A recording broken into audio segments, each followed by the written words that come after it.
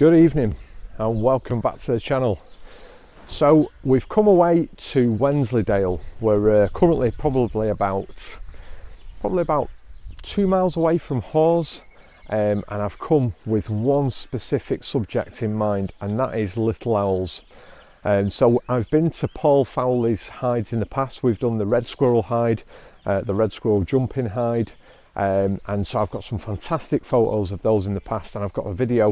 It was one of the first videos that I actually launched on this channel with me and Pops, and Paul put out on his social media that the little owls have got young owlets and they've arrived and they've fledged the nest early. So this morning was the first time they've had the owlets out on the posts. So I thought, you know what, I can't miss this opportunity. I absolutely love little owls. They're such little characters. So we've drove over to Hawes. We're staying in the Wheat Sheaf pub. Just had a lovely meal, and I'm going to be getting up nice and early in the morning and meeting Seamus, who I met last time, who's going to take me to the little owl experience. So come along for the journey and see what I see. What a morning I have woken up to. Absolutely spectacular. The sun came up this morning at about 4:30. I did get up at around that time. I had a little bit longer to sleep because I don't have to be at the hide till the meeting point with Seamus is at 8 o'clock. So I had a little bit of time to kill this morning. Had a bit of a walk round. The Yorkshire Dales are just incredible. Loads of swifts, which is really good to see, because you know the numbers of swifts are declining, so lots and lots of swifts, which is great to see. The pub that we're staying in has got bushes growing up the outside of it, and they're absolutely chock-a-block with sparrows. Another species that in the past has been on the decline, but they appear to be doing better, and if this is just one little small snippet of it, they're definitely on the increase. Hundreds of them on the outside of this pub. So today the plan is down to meet Seamus in the car park of a hotel, of which I can't pronounce. I think it's Aysgarth or something along those lines, and then he will take us to the location.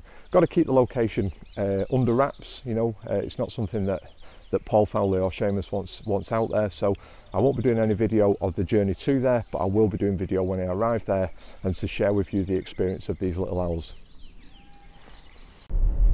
Just met up with Seamus, 2 other gentlemen with us as well, so there's 3 of us in total that will be in the hides. Seamus will be there for the setup and then he'll leave us be. So we're just driving now to the location, park up the car and then go and find the hides, get photographing these little owls. Very excited. What I will say about Yorkshire is it's no wonder that Yorkshire folk call it God's own country. It is beautiful. Every corner we turn is yet another postcard. Every corner we turn there is another vista that just completely blows your mind. It is an absolutely stunning part of the United Kingdom, and if you've not been to the Yorkshire Dales, you definitely need to get here. And even more of the wildlife. We've just come around the corner and there were brown hares all over the road, and we had to stop and let them move, which was just incredible to see. You know, where I live in the Peak District, we don't see many hares at all. But here they just seem abundant, so fantastic to see.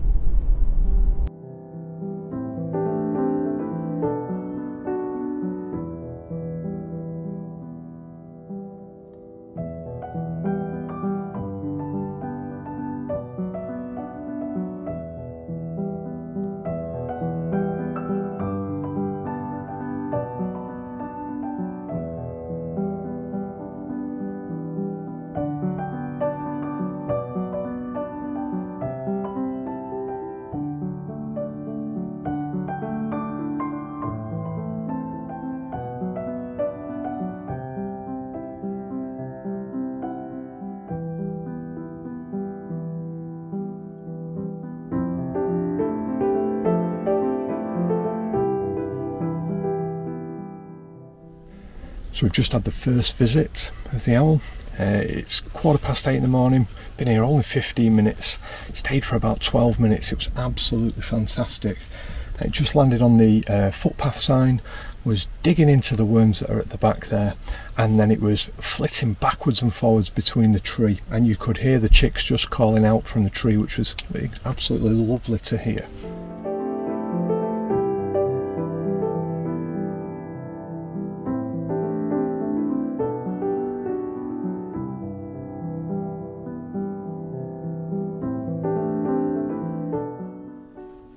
So it's pushed back now, it's on the wall. There's a dry stone wall that runs adjacent to the hide, and it's on the dry stone wall towards the back of the tree.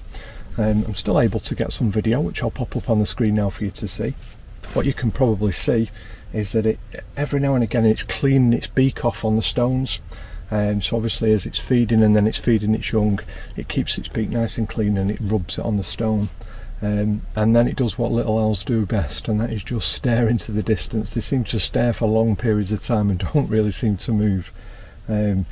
It's still incredible, even at distance it's incredible, and the whole time it's on that dry stone wall you can hear the young calling from the tree. I'm not quite sure how many are in there, but you can certainly hear them calling.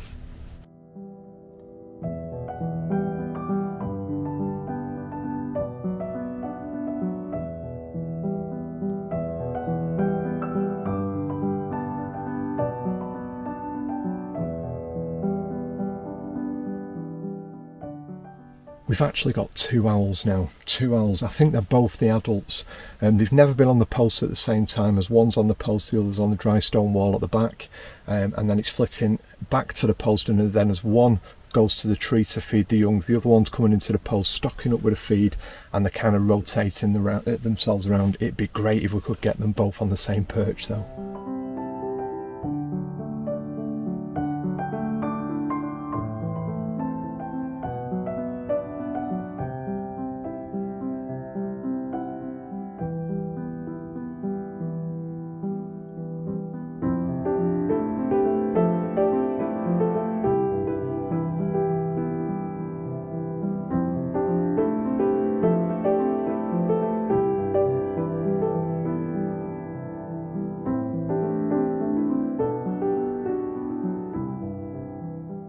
Three.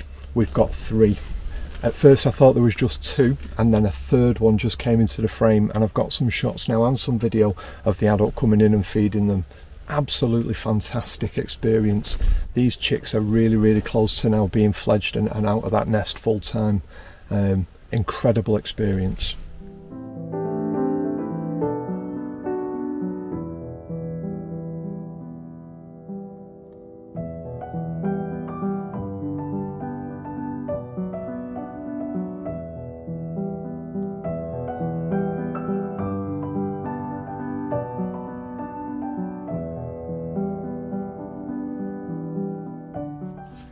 It's really busy now, really busy. It is backwards and forwards. It stays on a post for probably only, I would say, a matter of seconds, 30 seconds at the most, until it's got an absolute beak full of the mealworm, and then it flies over to the tree. The minute it lands in the tree, you can hear the chicks calling to it, demanding that feed, and taking the feed from it. As soon as it's given it all the feed up, it's straight back on that post, backwards and forwards, backwards and forwards. Now that's given us some really good opportunities for some birds in flight. You can focus on the owl on the perch. Usually just before it flies off, it'll probably poo, or you know, it does a little bit of body language that suggests that it's going to move, and then it flies off, and then I'm able to track it as it goes back towards the tree. Settings wise, when it's on the perch, I'm dropping it down sometimes to as low as 500th of a second, 300th of a second. My aperture, I'm flitting between f4 all the way up to about f6.3, and my ISO I'm leaving on auto. What I've done differently today, we've got quite a dark coloured bird, and it's quite a light coloured background. So what I've done this time is, rather than underexpose the images, I'm overexposing the images. So I'm using my exposure compensation. I'm on either plus 0.3 all the way up to about plus 0.7. I've checked the images on the back of the camera. I'm not clipping any of my highlights whatsoever. So what I'll be able to do is to, in post editing, just bring the highlights down a little bit, slide that highlighter bar across, and I probably won't need to touch the shadow bar at all, which means I won't be introducing any noise into the images. Keep those images nice and clean. Then when the birds are in flight and they're going between the post and back up to the tree, I'm pushing it between my base shutter speed is about 1600th of a second, but I'm going all the way up to about 4000th of a second. The wings on these little owls, they do flap really fast, so if you want to get those nice and sharp, probably need to be up to about 4000th of a second.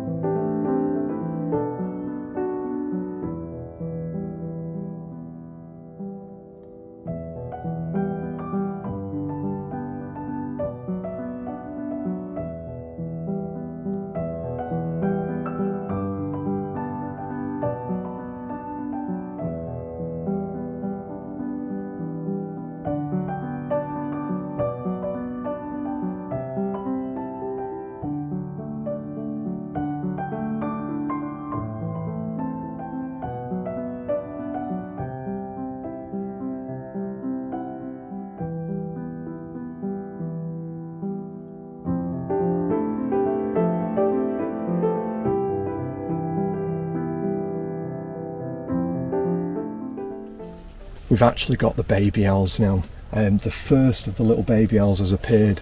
I'm sharing this experience with two other gentlemen. They're in the hides at the side of me, and we've just been out and stocked up the worms on the back of the posts. And one of the gentlemen explained that where he'd spotted the baby owls in the tree at the side. And so I've just been keeping an eye on that, and I've just seen the first of the baby owls. Absolutely fantastic, calling out all the time to the adult. And it's nice. I've managed to get some photographs of it, which I'll pop up on the screen now for you to see.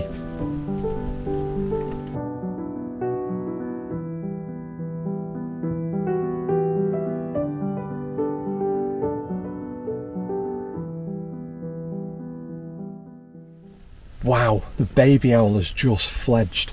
It climbed up onto a really kind of pointy stick right in front of the tree, and it was on there for just a matter of seconds, and then it flew off and it's gone down the back of the dry stone wall that sits adjacent to us here. So it's just sat down the back of it. Fantastic, but I can still hear them calling from the tree, which definitely means there's more than one.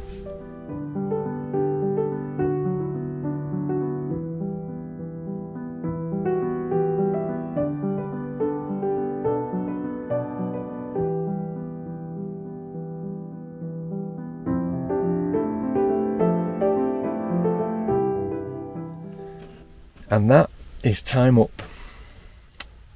I've been in the hide now for probably about 4.5 hours.